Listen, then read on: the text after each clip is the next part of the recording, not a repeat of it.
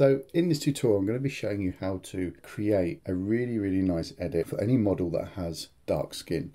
So you can see the image on the left is the before and the image on the right is the after, and this is all done within Lightroom, and it's a mixture of color grading, color manipulation, and just softening some of the skin tones in there with some of the settings. So I'm going to restart this and bring it back to the beginning and walk you through how I done it. So the first thing I did was bring the color temperature up just a little bit, because I thought it'd be nice just to warm up the whole image in general, because there is a real nice warm tone to it. Then I'm going to just bring the contrast down, and I brought it down to about -20 just because I want to flatten everything and bring back contrast later within the tone curve. Then the highlights, I brought them up to +30 just to bring out some detail there, and the shadows I've pulled them down to -25. Then the whites I've gone up, so I'll push them quite high to around, I think it was about +39, +40, around there. And then the blacks I've done the same, but I've actually doubled it, so I've gone to around +80. So there we go. You can see straight away what that's done. We've just really brightened the whole of the image, brought out all the detail in the shadow areas, and yeah, just made it pop a little bit more. So it's a little bit flatter, but we just brought out all that detail in them dark areas. Okay, what I'm going to do as well here in the texture is I'm going to bring this down to -40, and the reason why I've done that is because that's what's going to give us that softer skin look. So we've kind of just almost smoothed out that skin.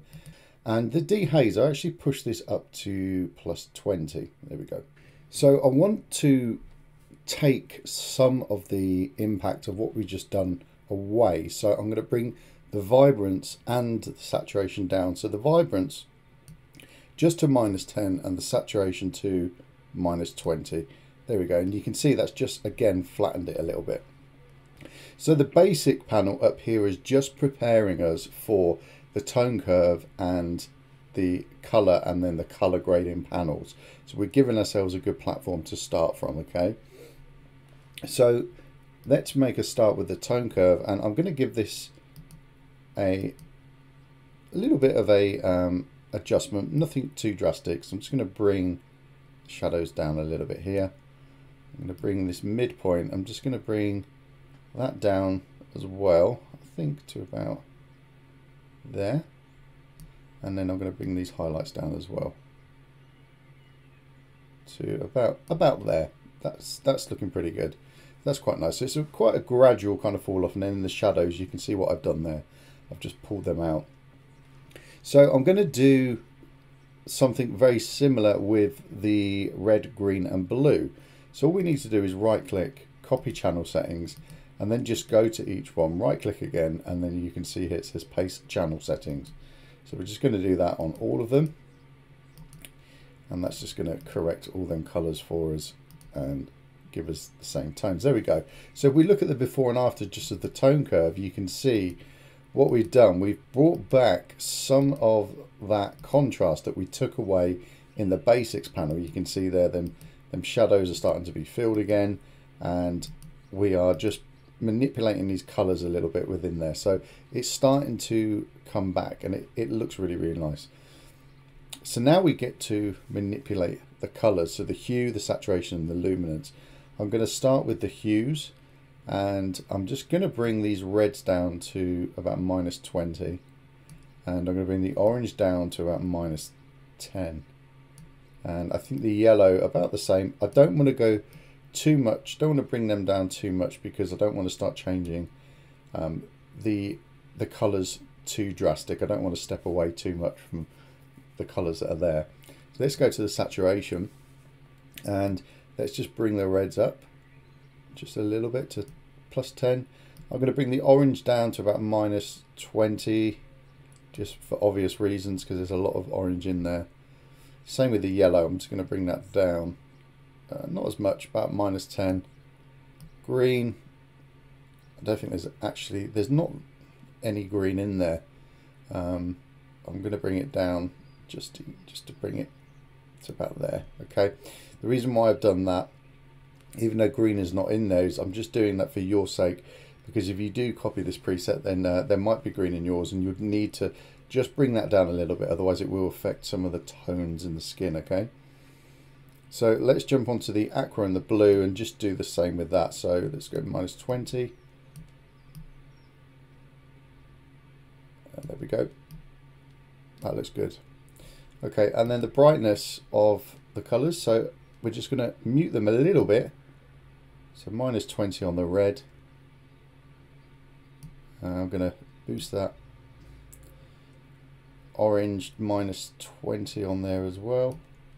Yellow, I'm going to bring that up a little bit to +15, and then just bring these -10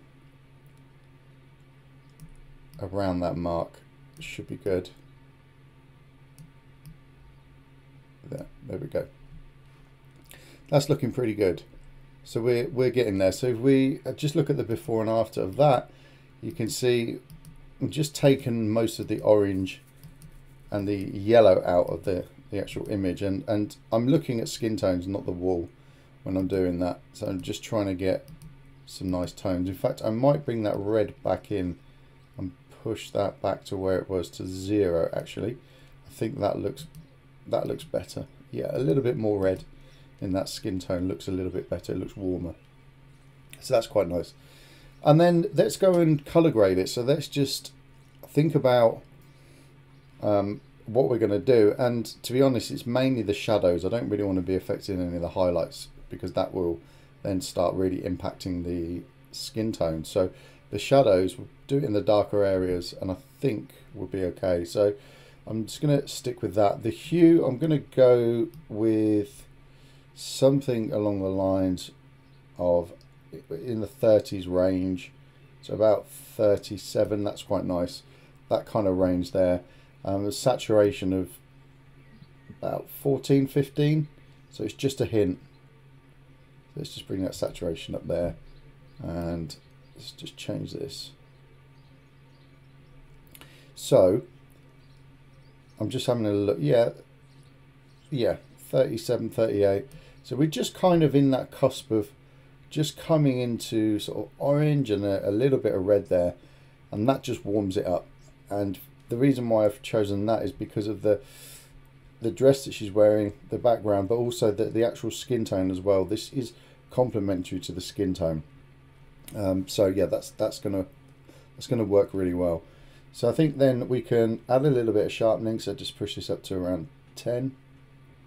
There we go. Let's move the detail up to 50. Keep it as radius as 1 pixel, and we can push the masking up to 50. And noise reduction, I'm going to push that up to 15. And in the color, I'm going to go up to 20, 25, around there. That's pretty good. And that is looking good. So that is how you do it.